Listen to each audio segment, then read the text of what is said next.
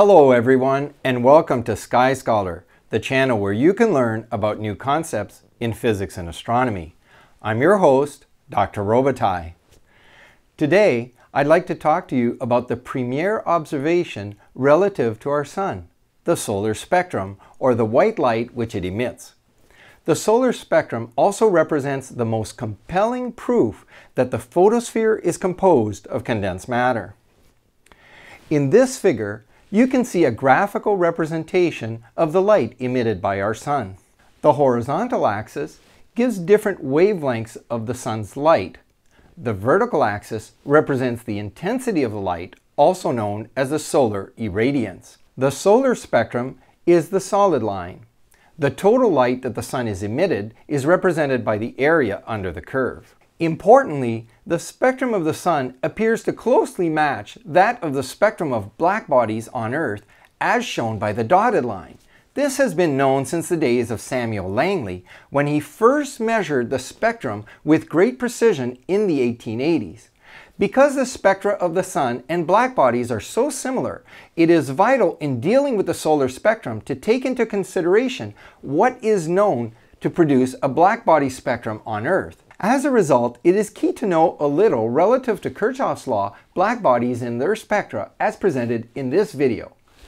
If you haven't watched it, give it a view first. The section of the solar spectrum which we can see with our eyes corresponds to the optical region of the electromagnetic spectrum. At the upper end of the electromagnetic spectrum, the wavelengths are shorter, while at the lower end, they are longer.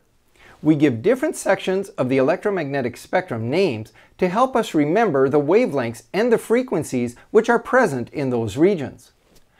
Note how the frequency and the wavelengths change with the type of light. Frequency has units of hertz or cycles per second, while wavelengths can be expressed in meters. For electromagnetic waves, frequency times wavelength is known to equal the speed of light. The solar spectrum manifests how much light is emitted by our star at each wavelength.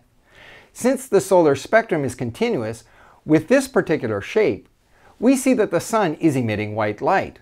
Optically, white light is a mixture of light of different wavelengths.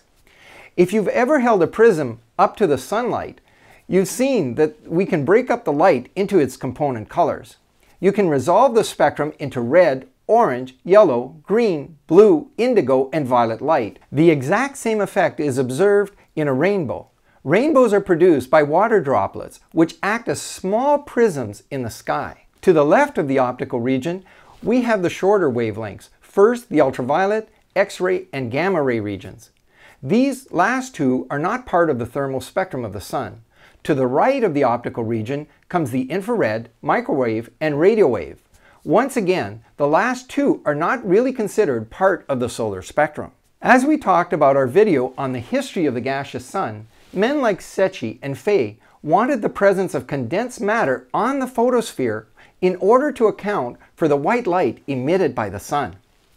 That was because in the laboratory, scientists knew that gases don't emit continuous spectra, but instead emit in bands. We are all familiar with neon lights. Neon lights are made by filling glass tubes with different gases and then exciting the gas with electricity. Each gas produces light of a different color. Neon emits orange colored light, hydrogen red, helium yellow, mercury blue.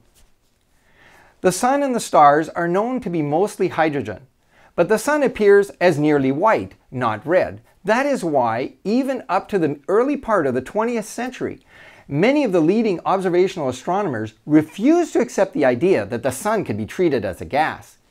Eventually, though, under the pressure of increasingly complex theoretical models, they yielded to the idea. However, they should have held their ground. Why did the theoretical physicists come to carry the day? It all stems from the mid-1800s when Gustav Kirchhoff proposed his new law. Remember, Kirchhoff's law has to do with black bodies. In the old days, these were objects covered with soot. Eventually, the objects became more sophisticated. Black bodies were then built from graphite. If arbitrary walls were used instead of graphite, they often contained at least a little piece of graphite, or their interior was coated with lampblack. Alternatively, another very good absorber could have been used to line the walls of the cavity. In any case, Kirchhoff's law, as you remember from this video, states that the light contained in an enclosed opaque cavity must always depend only on the temperature and be independent of the nature of the walls of the cavity itself. The dotted line superimposed upon the solar spectrum actually constitutes a theoretical fit using Planck's equation for black bodies. It is from this relationship that scientists assign a temperature of 5,700 degrees to the photosphere of the Sun. However, Max Planck himself objected to setting an absolute temperature to the photosphere based on the use of his equation. Still, it does seem like the photosphere acts as a black body. But the black body laws were formulated using solid cavities, which did not have any convection or conduction. So how can we apply these ideas to the Sun, where we know that convection and conduction currents exist? Let's make a statement. When the spectrum has the same appearance as a black body on Earth and is reporting the correct temperature, we will say that the radiation is black or normal. However, there are instances when the temperature reported is only apparent and not real. It is not a representation of the total energy at the site of emission. Then we can say that the spectrum is thermal. It is not black or normal. It still has some relationship to black body radiation, but for some reasons which will become clear in later videos, the temperature is not correct. Planck might have hinted at this when he spoke about the Sun and said, "Now the apparent temperature of the Sun is obviously nothing but the temperature of the solar rays, depending entirely on the nature of the rays, and hence a property of the rays and not a property of the Sun itself.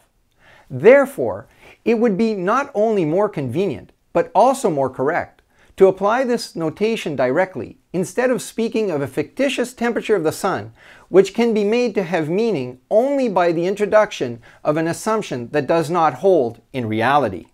In our next video, we will explain how modern astronomy accounts for the production of the solar spectrum in a gaseous sun, and outline the problems with these approaches. Eventually, you will learn how the production of the solar spectrum is one of the clearest signs that the photosphere is composed of condensed matter. This will be discussed in this presentation. As this series continues, we will revisit Kirchhoff's law in detail and come to discover its effects on modern astrophysics. I hope that you like this short exposition relative to the solar spectrum and will join me once again as we look more closely at the Sun, the stars, and beyond. If you enjoyed this video, please leave a like. In addition, subscribe if you want to journey with me through space here at Sky Scholar. Comments are always welcome down below. I'll see you soon on our next video.